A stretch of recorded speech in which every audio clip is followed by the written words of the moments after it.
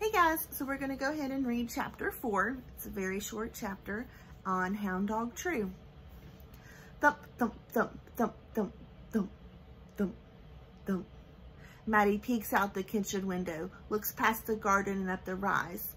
There is a girl out there, a tall girl, a teenager-looking girl, standing up by Uncle Potluck's rock, holding a yellow toolbox, staring down the rise to the porch door, thinking probably about the crazy baby person that she had just seen disappear behind it.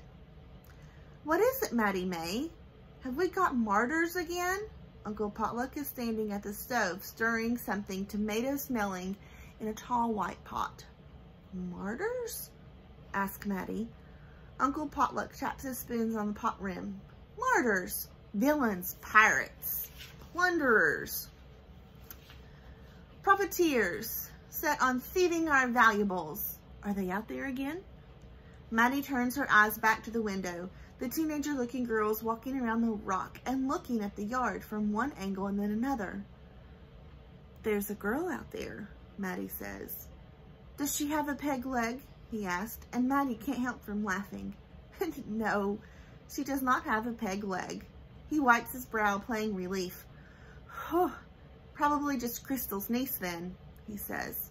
Crystal Sweet rents the house out back. Always she's asking Uncle Potluck to come check on her thermostat or to look at her pipes, but really she just wants for him to come look at her.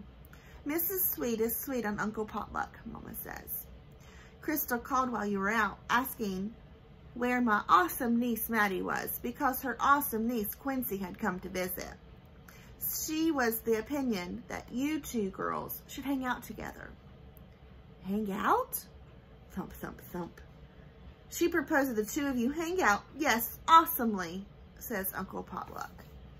Out at the rock, that girl, that Quincy, has set her toolbox down. She is fiddling with the latch.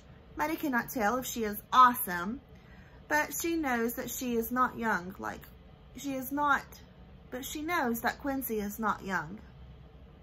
Maddie crosses her arms over her notebook and presses it to her chest.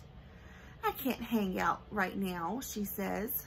Not with a teenage girl like Quincy Sweet, who's right now staring down the rise again, right now probably thinking about how not awesome and not teenage Maddie is. Uncle Potluck nods. Okay, Maddie May, he says. You do what you need to do.